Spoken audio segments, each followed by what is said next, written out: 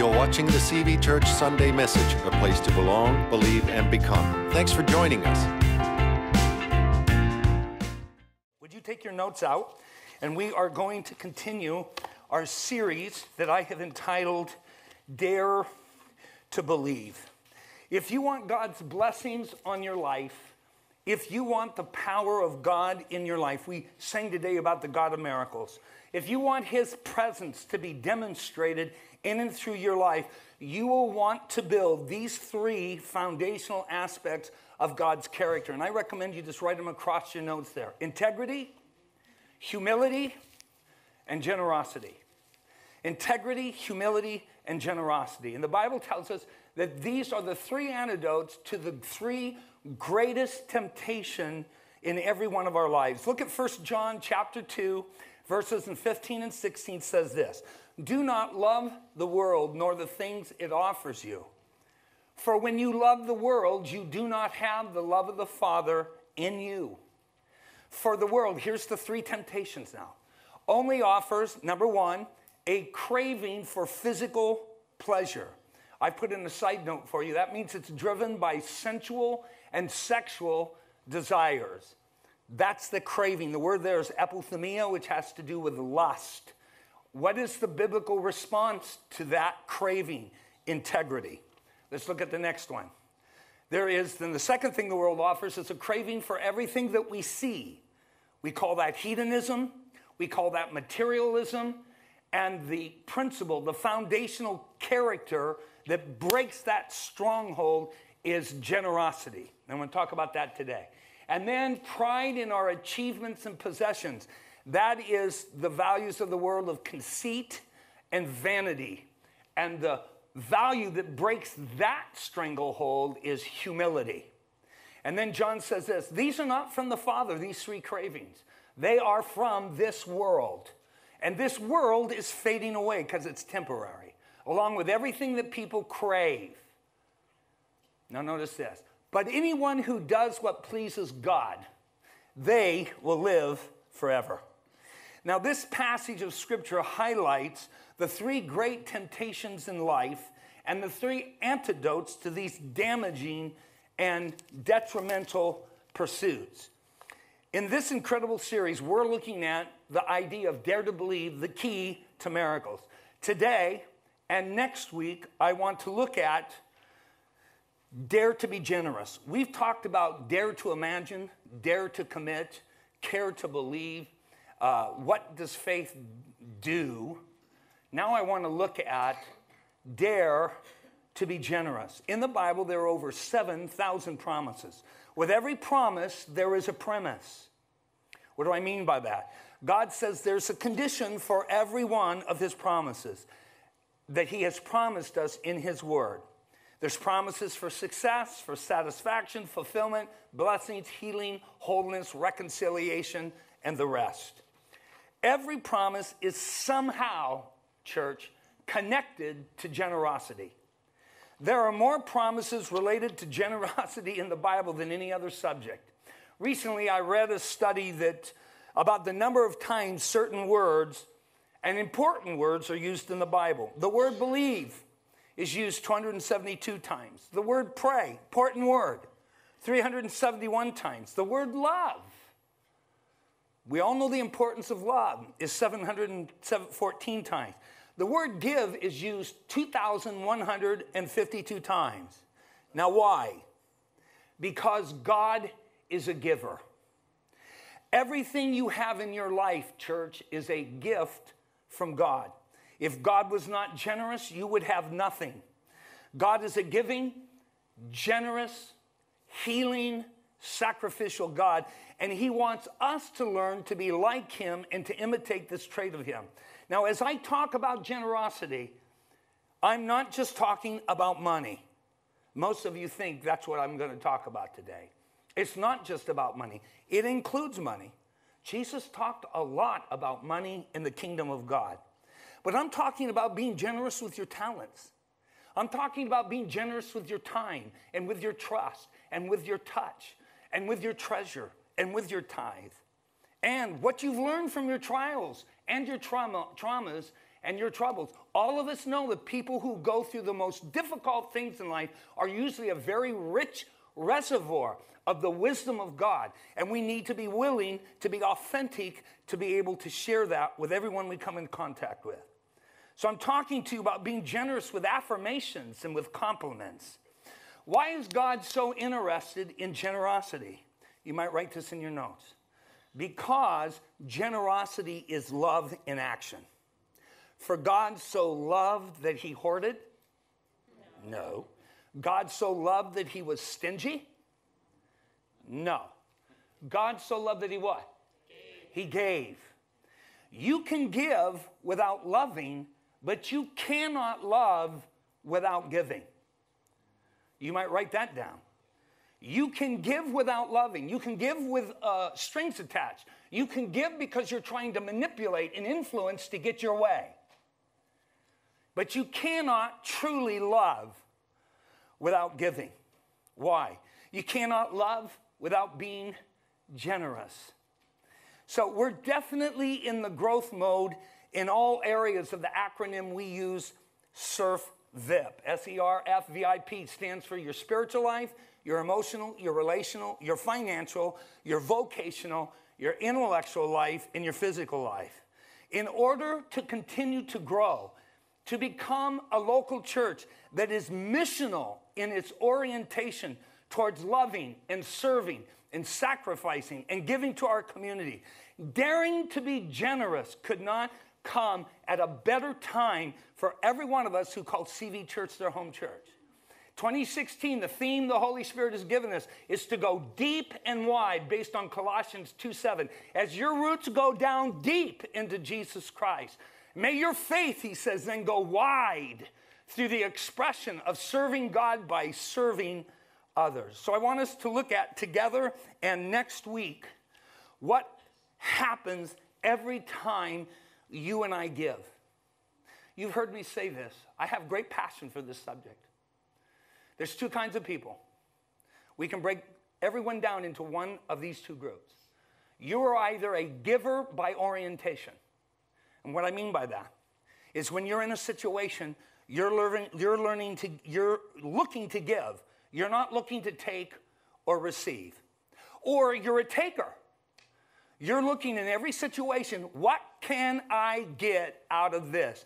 How will this better position me? Does that make sense?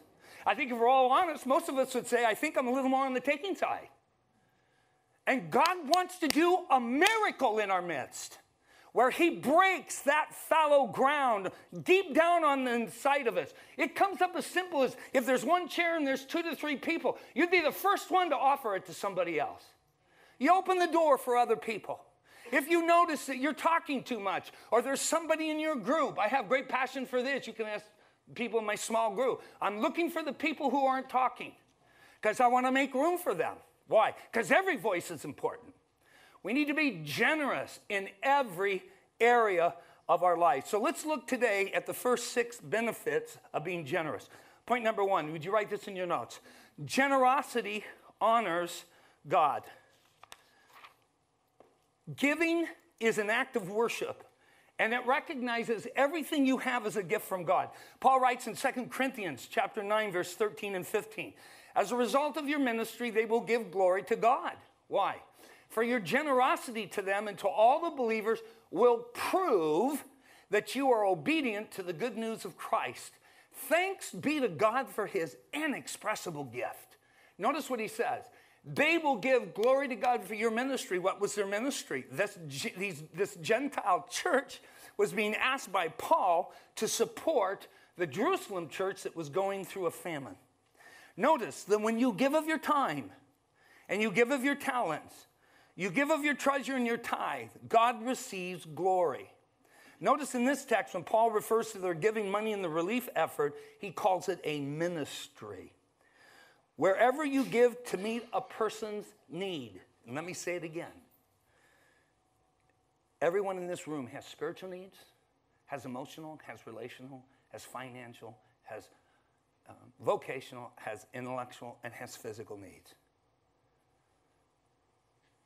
You're going to come in contact with them as soon as our service is over. Is your natural inclination to give, to listen? You can see someone's down. Do you move towards them, or do you go, oh man, I don't want to even get in contact with that, and you go the other way? See, all your reactions to people's needs tell you whether you are generous at your core or whether you're a taker at your core. Look at Proverbs 14:13. Would you read that out loud with me? Let's begin.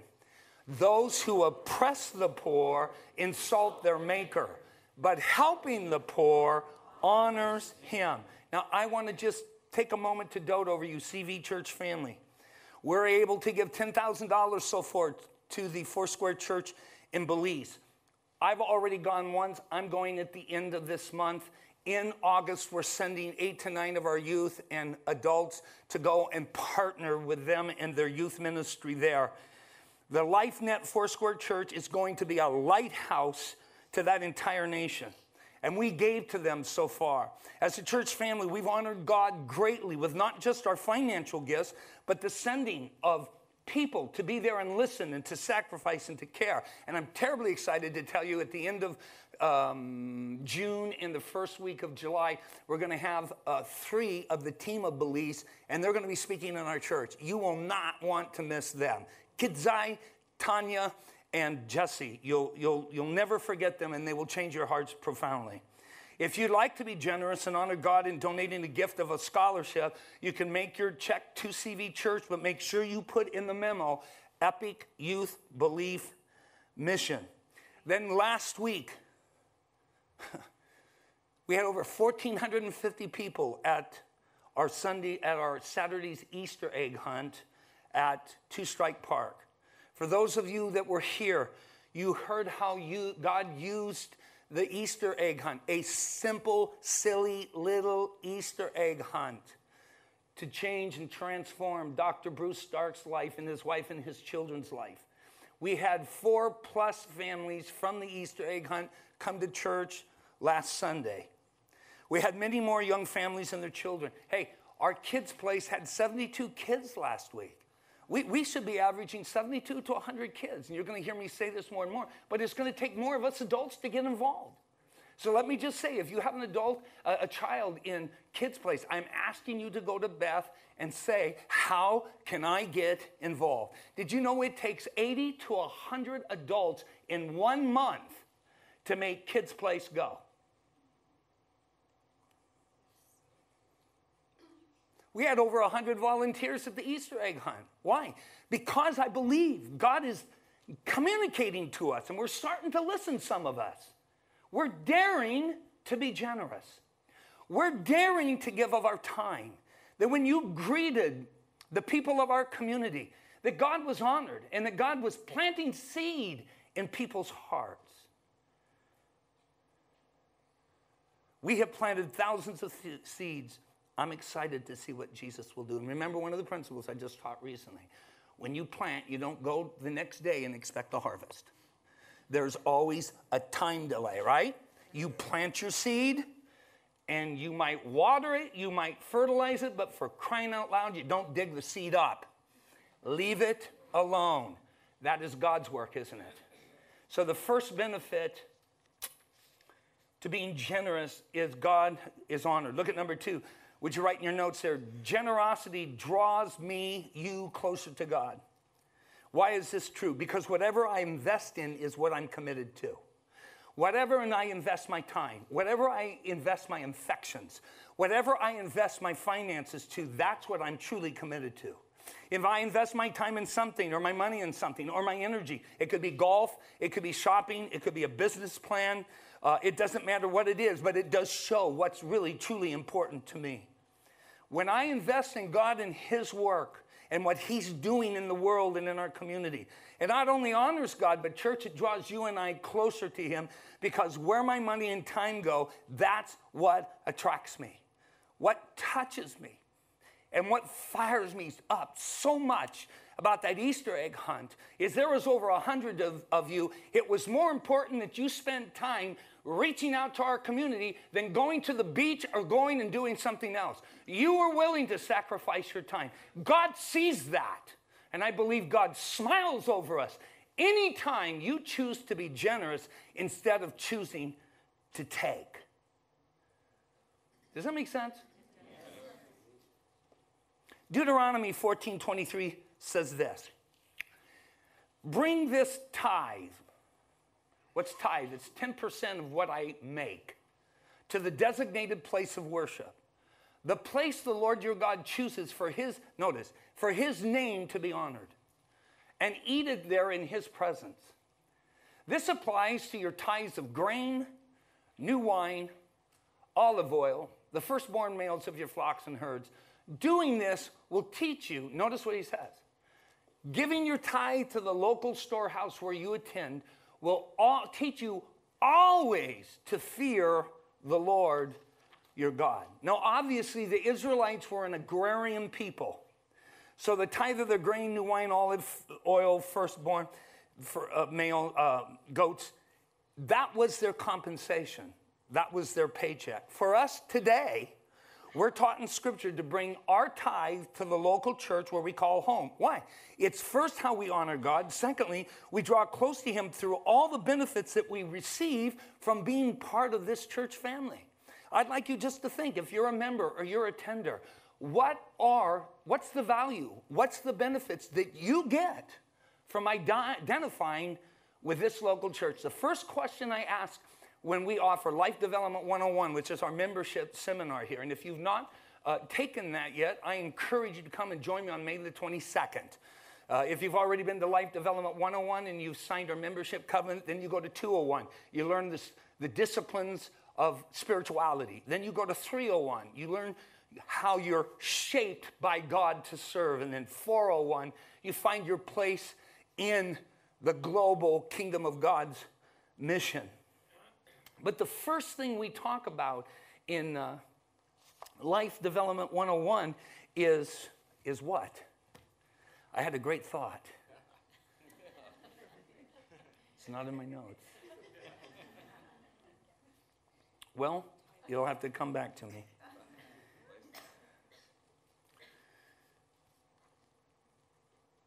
When I give of my tithe every week, and just so you know, I tithe every week. What I do is I can figure out, I'm not there yet, I can figure out pretty much what I'm going to make in a year. I divide that into 52 just because I want to impress into my nervous system. Every time I gather with God's people, I'm giving. Now, you know, when I come, I don't just give of my finances. I'm giving of my time. I'm giving of my talents. I'm giving of my energy. I do all of those things. And it allows then me to grow closer to him because I'm supporting his purposes and plans for the CV Church. Now listen, I know this is difficult for many of us, and I don't talk about it much, but I felt like I needed to today. Tithing is one of the most equity-driven concepts in the Bible. What do I mean by that? Regardless of what you or I earn in a year, God asks for the first 10% of my earnings to go to the local church. Now listen, you might think churches are looking for huge givers. I'm not. I'm not looking for some sugar daddy or mama that will come in and can place a large check. Because why? Then our trust goes in people. What do I mean by equity? Whether you make $1 million a month, 100,000 a month, 1,000 a month, 100 a month, 10 a month, or $1 a month.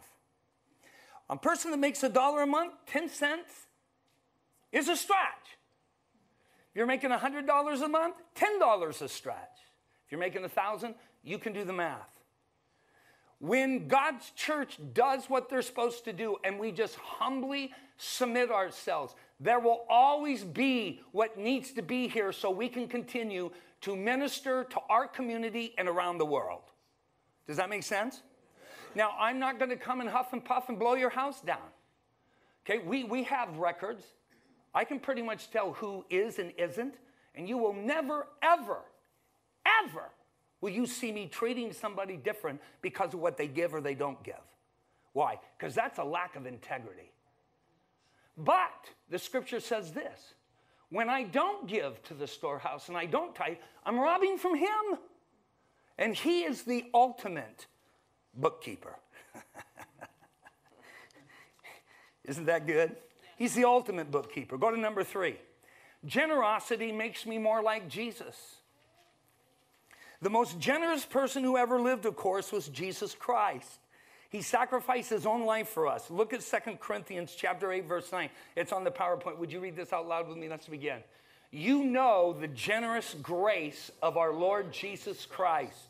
Though he was rich, yet for your sakes he became poor, so that by his poverty he could make you rich. By saying Jesus became poor, Paul is referring to Jesus giving up his rights as God and becoming a human being. In his incarnation, God voluntarily became man, the person, Jesus of Nazareth.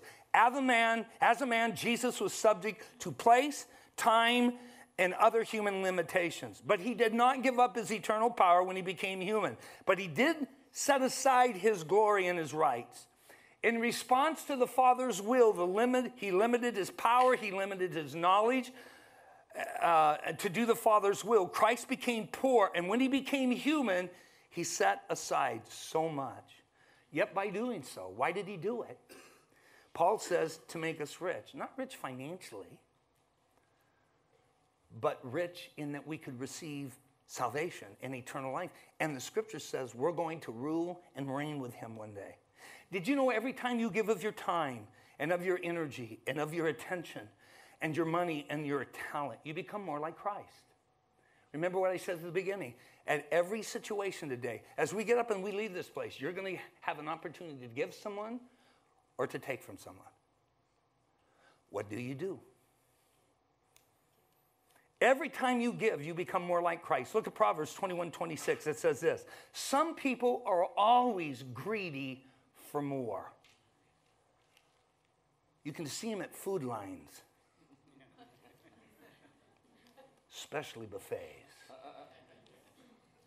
You can see the greed come out in people, can't you? It's not just about money.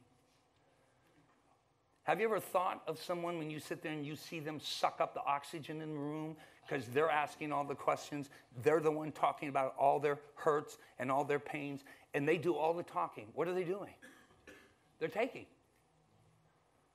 They're taking. It's a real skill to learn when you're with people to serve up questions to them that allows them to share who they are, that you get to know them, that you're more concerned about them than you are yourself. The more you become like Christ, you look intentionally for opportunities to give the love of Jesus Christ away. Let's go to point number 4, slide 18, please. Number 4 is generosity is the cure for materialism. So we see that generosity honors God. It draws me close to God. It makes me more like Christ. Number 4, generosity is the cure to materialism. Materialism is all about getting. Get. Get all you can and can all you can get. Materialism is about taking in and acquiring and hoarding so I have more and more. Now, church, please hear me. The only antidote to that craving for materialism is to give, and give. Now, you might be sitting there and going, you know what, Scott? I'm not very materialistic. But let me carefront you this morning. If you are not looking for every opportunity to give, you are materialistic. Yes, you are. Because the only antidote to materialism is that every time you give, you break the grip of materialism on your life. You break it. Jesus said this in Matthew 6:24. No person can serve two masters, for you're going to hate one and you will love the other. You will either be devoted to one or you will despise the other. And then he ends this with, you cannot serve God and money. In your notes there, I have that scripture. Would you just circle the word cannot? Jesus didn't say you should not serve both, because he said you can't. It is an impossibility to serve God and money. Jesus said you can't have two gods in your life. You've got to decide what's more important to you, being rich or serving God. What's more important, God being number one in my life, or is money number one in your life? Listen, in a consumer-driven culture, and especially here in LA, it's pretty hard not to fight materialism. Would you agree? When I look at my neighbors on my left and right, they've got every gadget imaginable. You know, if I compared my self-worth to what everybody else has on my block, I am pond scum compared to the rest of them. Thank God my identity and my self-esteem is not measured by that. It's measured by the love of God. It's measured what God did on Easter. When Jesus had his hands nailed to the cross, he goes, this is how valuable you are to me. This is how much you matter to me. Not what you have in your bank account. Not what kind of IQ. Not what kind of school you've gone to. It's you.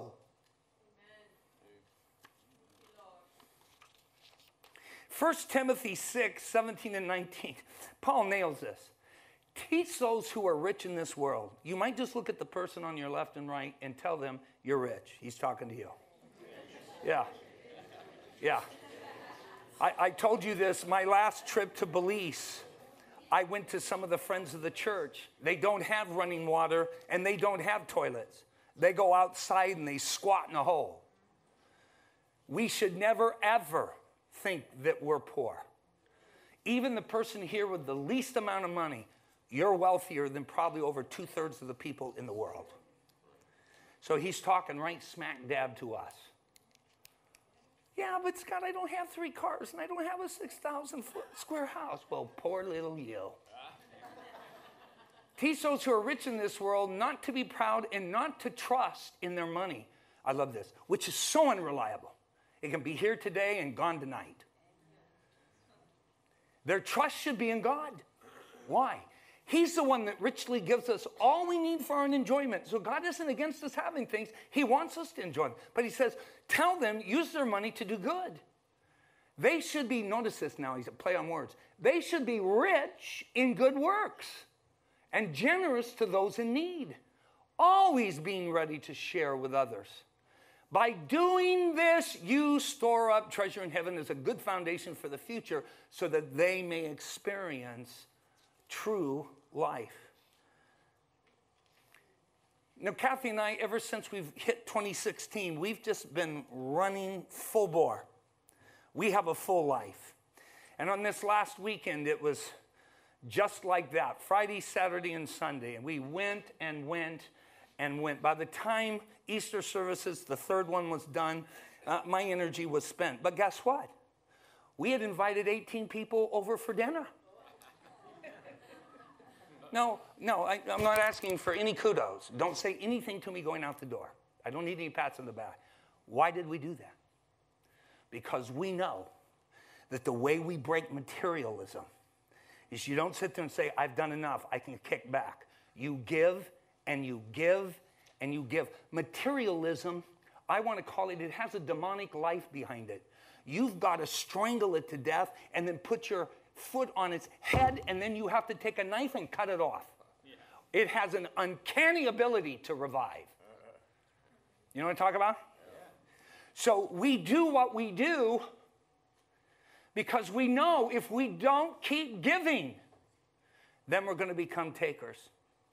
And I refuse to become a taker. I want to be a giver. Why? It's the only cure for materialism. Look at number 5.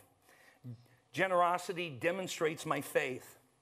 In other words, every time I give, it demonstrates my faith. Every time one of you grabs me by the arm and say, can I have a few minutes? That demonstrates my faith. Every time I get emails, hey, would you please answer this? Hey, can you please come do this? Hey, can you please do this? And I listen and I go ahead and I do it. I'm demonstrating my faith. When I give of my talents, when I give of my vocation, when I give of my finances, when I give of my physical life, when I give of my intellectual life. I love to see each one of you thrive. You want to get me going, tell me you have a chronic stomach ailment. That fires me up. I can help you with that. This is a little crass. You got problems with constipation? I'm the doctor. I can help you.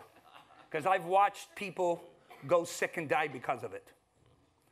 I love to demonstrate faith that way. Now, I'm going to ask you to take, if you'd like to celebrate communion, would you keep the cracker and the bread? Do not eat it yet. We're going to take it together, and we're going to do it a little differently. I put it down there so I wouldn't spill it. How smart am I? Look at 2 Corinthians 9:13. This is in the Phillips translation. Just stay focused with me here. Your giving proves the reality of your faith. Isn't that interesting? Your giving. Look at Philemon 1:6. Paul writes this. And I am praying that you will put in action the generosity that comes from your faith as you understand and experience all the good things we have in Christ. Church, the purpose of this series is to build your faith so that you would be willing to trust Christ and give to him all of who you are, and you're willing to give yourself away for his purposes and his plans. Now, listen to me, church. I want you to write this down. Stinginess is caused by unbelief. Would you write that down? If a person next to you isn't taking notes, write it on their forehead. Stinginess is caused by unbelief. I don't really believe that, this is what it's saying. I really don't believe that God can take care of me. I don't believe that if I give this away, if I give my time, I give my talents, I give my tithe, I give my treasure, God's not going to take care of me. I don't believe that. I have to care for myself. That's worry, church. That's not faith. That's anxiety and fear. That's not that, and that's unbelief. Stinginess is caused by unbelief. Your generosity is because of your faith. Look at this in Malachi 3:10. This is really clear. Bring your whole tithe, that's 10% of my income, into the storehouse. Test me in this and see if I'll not throw open the floodgates of heaven and pour out so much a blessing that you won't have enough room for it. God says this, I dare you. I dare you to test me on this. I've been a tither since I was 9 years old. You do the math, I'm 61. I've been doing this for 52 years, and I can tell you he passes the test with flying colors every time.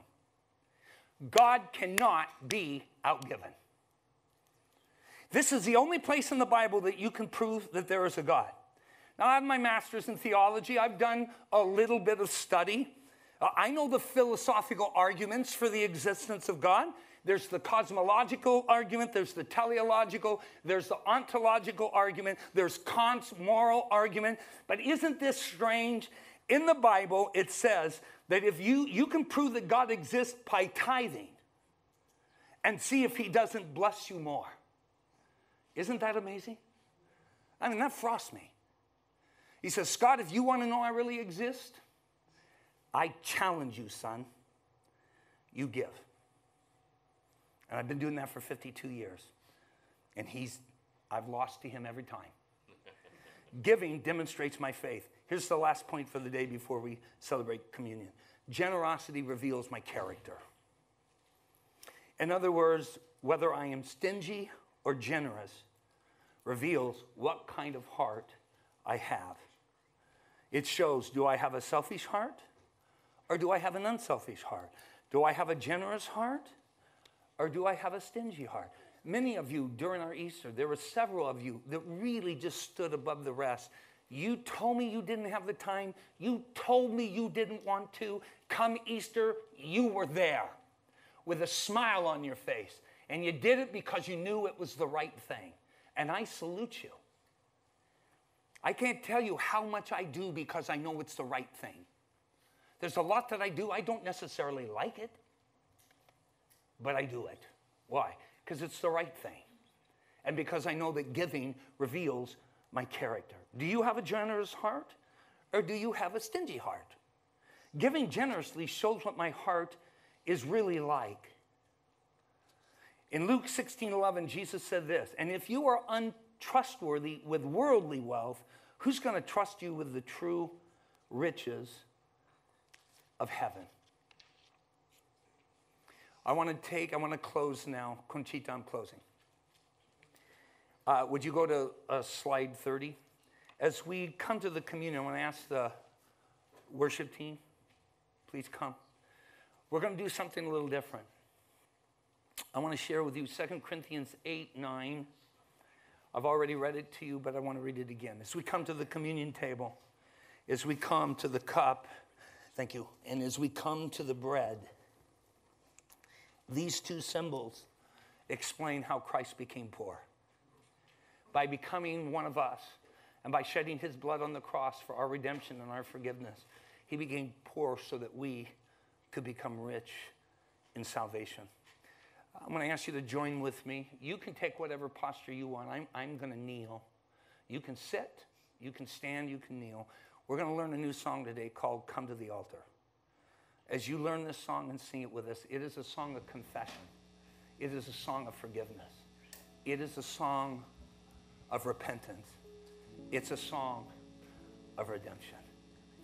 When Jesus took the bread and he broke it, he started to give it to all of his disciples, and he said this body, this is a symbol. This is a symbol of my body, which is being broken for you. My body has to be broken so that you can be healed. My body has to be broken so your sins and your transgressions can be forgiven. The only way that your conscience can be cleansed is if my body is broken. And then he turned and he gave the cup, and he said, this cup is a symbol of a covenant that's being ratified with God, that your sins are not only forgiven, but your conscience can be cleansed. Isn't that phenomenal? 1 John 1:9 says, if we confess our sins, he is faithful and just, not only to forgive, but to cleanse. What can wash away my sins? Nothing but the blood of Jesus. Would you join me? Take whatever position. You can stay seated if you want to kneel, if you want to stand. Let's sing this song together.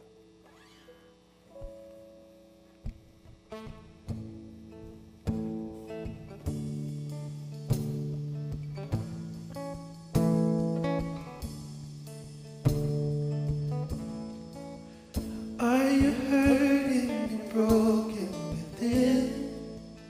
Overwhelmed by the weight of your sin? Jesus is calling. Have you come to the end of yourself? Do you thirst for a drink from the well? Jesus is calling.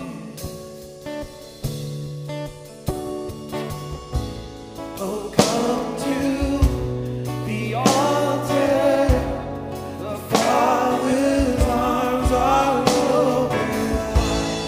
Forgiveness was bought with the precious blood of Jesus Christ.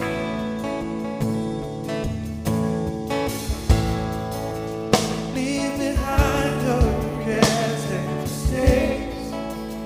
Come today, there's no reason to wait. Jesus is calling. Bring your sorrows and trade them for joy. From the ashes a new life is born. Jesus is calling. Oh, come to the altar. The Father's arms are open wide. Forgiveness was brought with the precious blood of Jesus Christ. Oh, come to the altar. The Father's arms are open wide.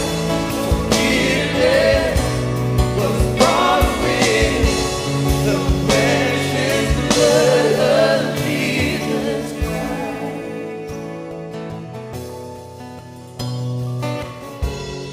Would you take your wafer and just hold it up like this with me? Jesus, thank you for coming. Your word says that by your stripes we were healed. We sang today and we've studied your word, and we know that you are the God of the supernatural. and that you function, you rule, and you reign in the miraculous. So I pray today, Lord, for anyone that has their needs spiritually, emotionally, relationally, financially, vocationally, intellectually, and physically. Lord, we pray for restoration, we pray for wholeness, and we pray for healing in Jesus' name. Lord, anyone that needs their body healed today, they need one of the systems in their body or multiples healed, we just pray now for healing to flow in Jesus' name. Lord, for forgiveness, for salvation. Lord, for your wisdom and knowledge and insight and understanding. Thank you. Your body was broken so that we could be children of the living God. We thank you for that. Would you eat with me?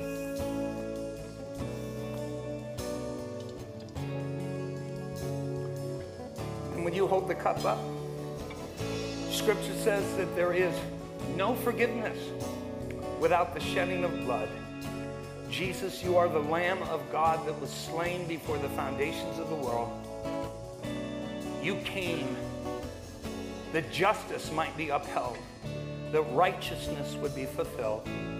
We thank you, Lord, for everyone here who has confessed Jesus Christ as their Lord and Savior. Their sins are forgiven. If you're here today and you've not entrusted your life into Christ's hands, I encourage you to do that today. And just simply pray, Jesus, I surrender my life to you. I give my life to you. Thank you for giving your life for me. Thank you for shedding your blood. I confess with my mouth that God raised Jesus, raised you from the dead, and that you are the Lord. So, Lord, we thank you for salvation, and we drink in celebration in Jesus' name. Let's drink together.